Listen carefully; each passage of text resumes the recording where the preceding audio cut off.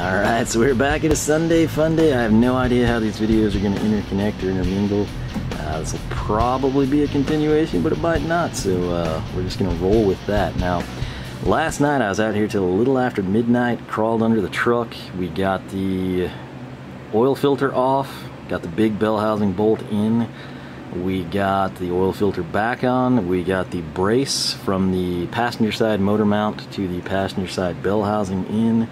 I have not done that on this side. I didn't have any space to film it, so I figured I'd just do that over here. Driver's side. I've got my screen door up. I've got the fans rolling. It's Sunday, but SK, part like 3 of 4, I guess, showed up, and conveniently enough, it's the frickin' swivel sockets that I wanted. That's the main reason I purchased what I did. And they finally shown up. I'm not going to get to do a tool haul with them pristine. I'm going to throw them right into use because top bell housing bolts are a pain. I've gone ahead and I've kind of pinned out a quick list here. So crank position sensor, that's got to go back in because I took it out. The bell housing bolts, we can hopefully knock that out. The dust cover, if I'm thinking correctly, we want to put that on before the starter, obviously.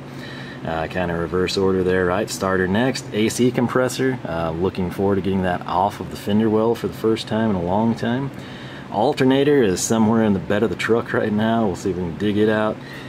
At that point in time, I don't know if we're going to go in order of the list or just whatever we're doing, but obviously we need to get the belt on. We would need our tensioner somewhere over there. We would need this deal. I realize now I need to put the coil on here. Power steering pump obviously plays a role in that. The fan, the belt, the radiator. I'm not sure if I'm going to do the fan first or the radiator first. We'll figure it all out as we go. The core support, I've done part of this. I think I told you last night I was going to do that. We still have the 2 bolts here, mirroring 2 over on this side. But this I cleaned up pretty good for our condenser. And there are little dots on the top of this, both pieces of plastic. I think you can actually see them because they're holding dirt still, but there's a dot and a dot. The bottom front is going to have like ADP or the manufacturer's stamp or something. If you were to pull the washer off this bushing, it would just be rubber. The back bushing has like a metal kind of impregnated washer that recesses in, so that would be the correct orientation for both of these. I didn't exactly remember where the hood release cable went, so I just kind of stuck it there for now. It seemed to kind of conceal it and go with the natural routing.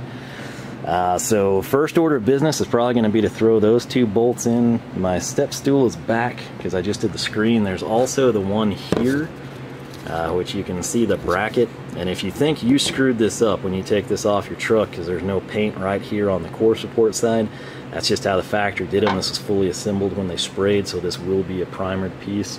You can dress that up if you want to. Coming in over, so coming down to the grill guard, you can see this is kind of off, and the reason for that is not bolted to the frame anymore. And that's because that bracket right there should have a bolt that passes through the grill guard, and that, if you're curious what that is, we have to come over here. And that brace, it does the same thing with the grill guard. That actually holds the triangular brace for our transcooler that sits behind our condenser. So sort of like right down in here, so I'm gonna for sure get that bolt in because I want to pull this bolt on the driver's side to size it to know what I need to pick up for the lost bolt over there. Coming in next, transcooler lines. This might be a problem. One side's going to mount up with the starter. There's a bracket for that. And then if you recall, they sort of like run under, your crankshaft pulley and come out over here. There was a bracket, the zinc bracket, that like slid over 2 studs right on that side of the timing cover. There's bolts here and there's no studs. I might rig up an aluminum bracket or something using the LA style motor mount provisions of the Boss that's still on this block. We'll cross that bridge when we get to it.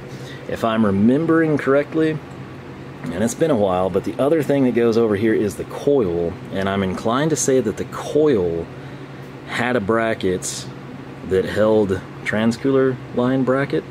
Alright, we'll figure it all out as we go.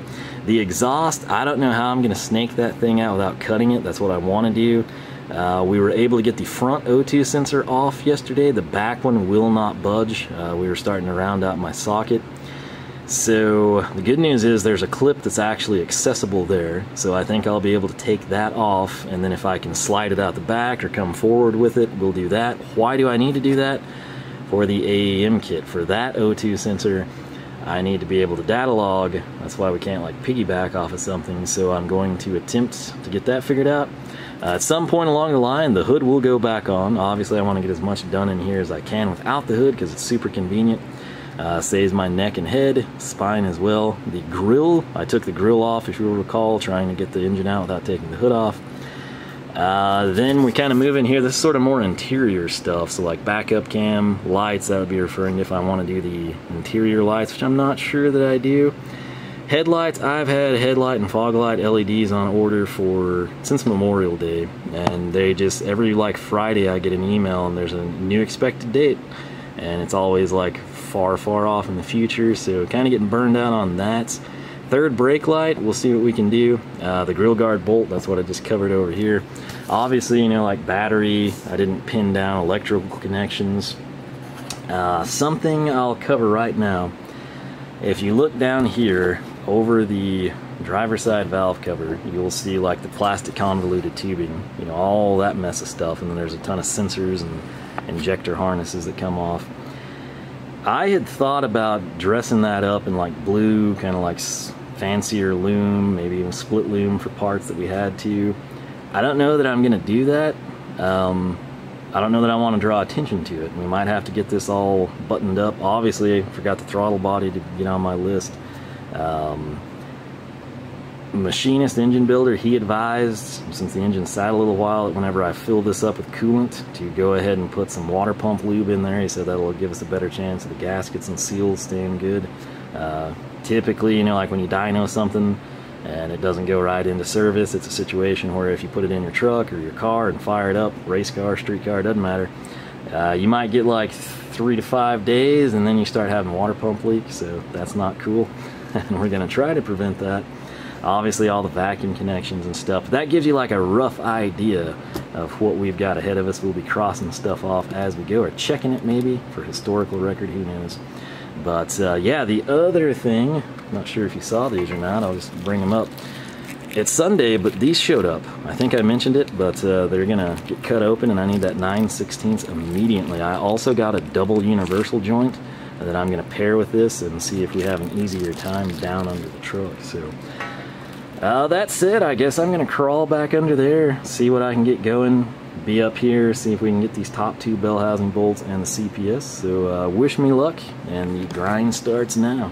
Alright, so sometimes I do actually say what I do and do what I say, and bag and tag stuff makes my life a lot easier. The old little KC tool bag stuff comes in, right? So transcooler core support, I did my stupid little drawing where I know exactly what it is. This looks to be a number 8 by 20 millimeter. It's obviously, you know, it's got the crown head, so you've got the washer fixed. It's not like a loose washer. Keep that in mind, again, if you pull apart or, you know, acquire a truck missing the core support. Same thing on these, passenger core support and driver's core support, exact same 8 by 20.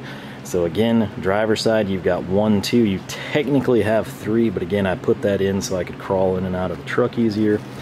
Passenger side, driver's side, I should say right here.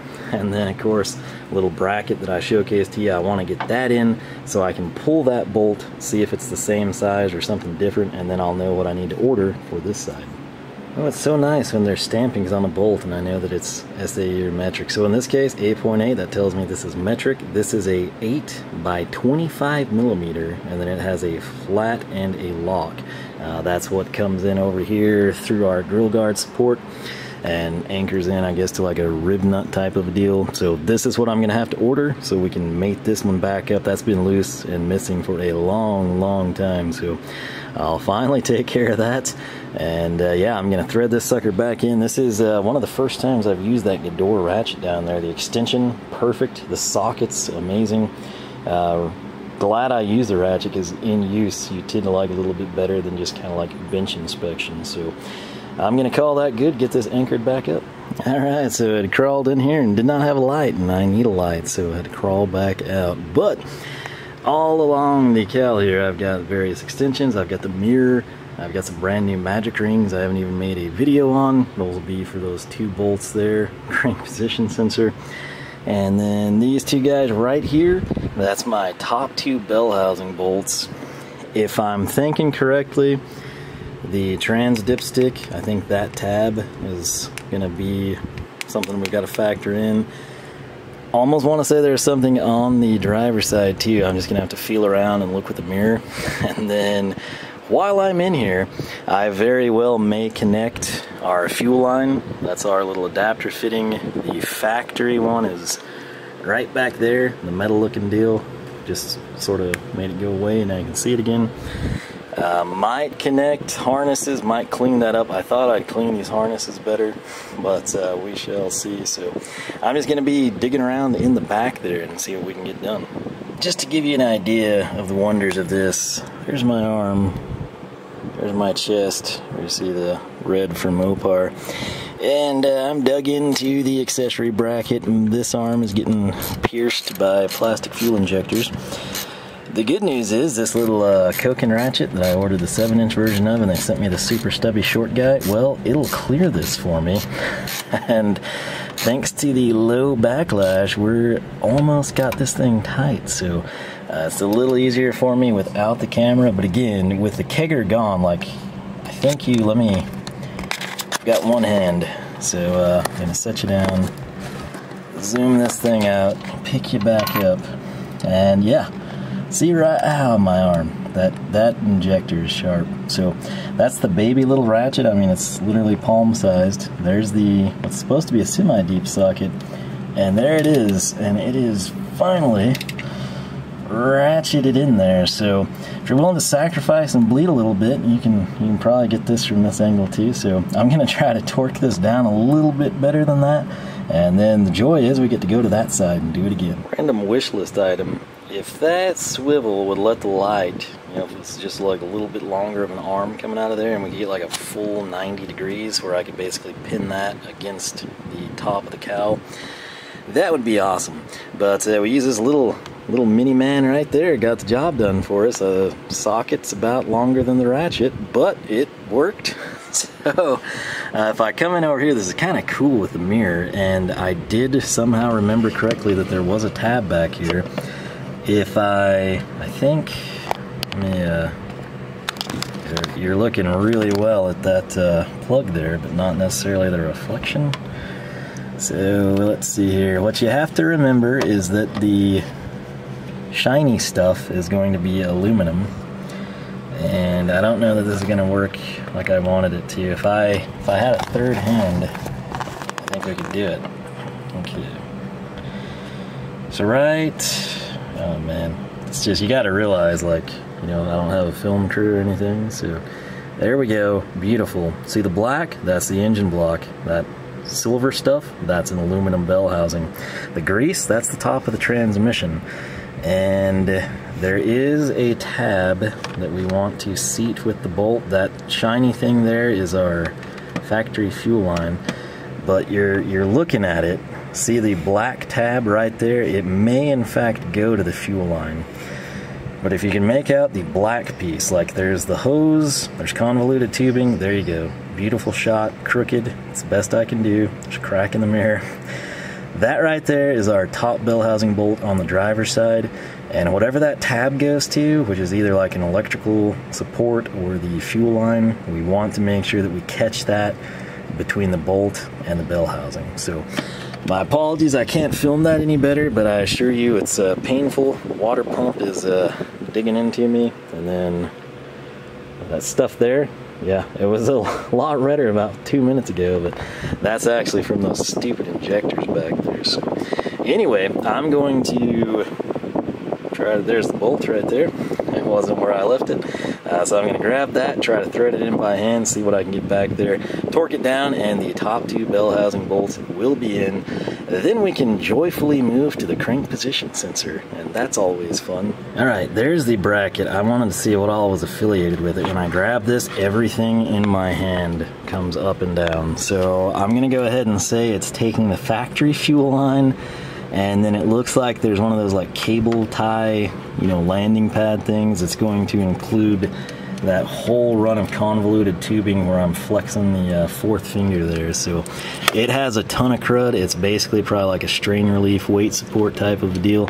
So make sure that you catch that tab, the black tab there between the bolt and the bell housing. Maybe that'll make this stuff a little bit more workable for me too. So I'm gonna thread it in and we'll call those two good. All right, so right there, I think you can see it pretty good. Well, just focused on the oil pressure sensor socket. That's what that tall black thing is, but they're in the background, but you can sometimes see it pretty well. That is the bolt that's catching the bracket. So that's all I was trying to show to you there. But if I shimmy it, that thing that's not really in focus but clearly sticks out above like a grease stain, that's our bolt going into the back of the block through the bell housing. There's the companion on this side that holds the transmission dipstick. And I think that's about as good as I can do to showcase you. So basically, to locate either one, find that last bolt on your intake manifold, go straight down, and you should find the bolt. And that's probably your best point of reference. So I'm gonna button this thing up and call it good. All right, so my little Koken guy coming through in the clutch. This was kind of just a mishap. You'll eventually see a tool haul on it. Probably seen the tool haul before this. Just depends how everything gets released. But there was a mishap ratchet, and that thing turned out to be perfect for this. So very glad he stuck around. Now, I found a hanging hole for my mirror, which is awesome, and you can almost see the bell housing bolts perfectly with it. If I tilt down there, well, I can. The camera just focuses on what's in front. There's that guy. If we spin it this direction, it's probably not going to happen on that side, but we've spent enough time showcasing that. What I want to do is put that back in position, tilt it, and man, you can't see it like I can with the camera, but that boss that comes off, oh geez. Alright, so see where there's black way back there, and then there's like silver in the middle of it. It just got real blurry. Now you sort of see like that little speck. Go to the oil pressure sensor and then look at that speck of silver. Now see that thing up there that also looks like tapped and threaded? It is. That's in the head, but the thing below it on the black, sort of above the transmission dipstick, the silver speck, that is our first slot towards the driver's side to try and catch the crank position sensor. I'm going to foolishly move the mirror and see if we can capture it back this way. It's just, the camera has so much to focus on with all the colors and contrast and everything. It doesn't really work for you, but it does for me, type of a thing. But right back there, you know where the CPS goes, and that right here is my CPS. So I'm gonna grab it. This one again was modified. Had to grind her down, got some anti-seize on there. We're going to drop this sucker in. It's going to orient in this manner, just like that. That's the side we had to grind because of the head. And then we're going to have to drop the bolts down, which we have to use hex side of the bolt. It's right there. It's a 1/4 inch hex. We can't get a socket on there. It's way too tight with the heads. It's not going to happen, so you've got to use a hex. The magic rings are what we're going to use. I'll showcase that here in a second. Alright, the crank position sensor is finally in. It was a nightmare. It was bad to begin with. It gets worse with Edelbrock heads. The bracket doesn't want to catch. You have to grind it off, as I think we showcased earlier, you know, when we mounted it ahead of time. I would just install the thing, you know, outside of the truck and then just go to town. If it breaks, you know, you have to take it out. That part's not as bad as putting it in. And you'd have to do that if you didn't put it in anyway. So pro tip there, have it installed. If it breaks, it breaks. And just go to town, especially if it's an old one, you know, it's got some years on it anyway. But yeah, that was a nightmare that ate up a ton more time than it should have. And what I think we'll do probably to wrap this part up is get the flex plate installed, or I should say inspection cover, dust shield, whatever you want to call it. And then probably the starter. Not sure if we'll do electrical or kind of try to group all that together. I've got to be at work 6 in the morning the next 2 days, and it's about 7:40 right now. I haven't eaten supper, haven't showered, none of that stuff, so gonna try to get the starter and the inspection cover on for this video. Next time we might start doing electrical, AC compressor, alternator, maybe some of that. We'll just see how it goes, but I'm gonna get down under the truck and see what we can do. Alright, it's been a while and I forgot what a pain in the butt it is to film under this truck. So there was a wasp or something. I'm just hoping it doesn't come back. The Hazette 916 HP, that has a 13/16 socket. That is going to be for the nut on the motor mount. The bolt, this is the passenger side by the way, so towards the transmission we would have the nut. The bolt head would be on the front. It needs a 3/4 socket, which I had this set up to film, and right there you can see the breaker bar with the 3/4 socket, and it fell as I went to get the camera. So that's the setup though. It will be, let's see if I can do this, flipped on the driver's side, which I think you can kind of see it. Let me try. Alright, so the thing I just focused on, that is the bolt head that will take a 3/4 socket. It runs through towards the front or the grill or the radiator of your truck, and the nut is on that side. I disagree with that. I like the way this is set up, but I'm just replicating what the factory did. So 13/16 on the radiator side, 3/4 on this side. We'll want to tighten that up. Coming in, we were going to try, after we did the crank position sensor, we were going to do the starter. Now last night I told you I pulled that filter, got this thing on. It's the 1/2 inch, you can need a 1/2 inch socket there for the back motor mount to engine block bolt. That's got to come off. Your zinc bracket goes on, it bolts up here. I want to say that's a 5/8 socket that you need, don't hold me to it. And I realized as I came down here that that's going to have to come off because the inspection cover has to go on. So the little hole, I think you can kind of see it right here, I think that's going to be our top screw that will actually physically bolt the inspection cover in place. Granted, everything else does too. Not sure what that's for. Thinking nothing. Right there, that sucker is going to be two. If I get this thing out of here so I can creep her over, that little boss is going to be our third one, and I think that's the final one in terms of 1, 2, and 3 above the brace and between the oil filter.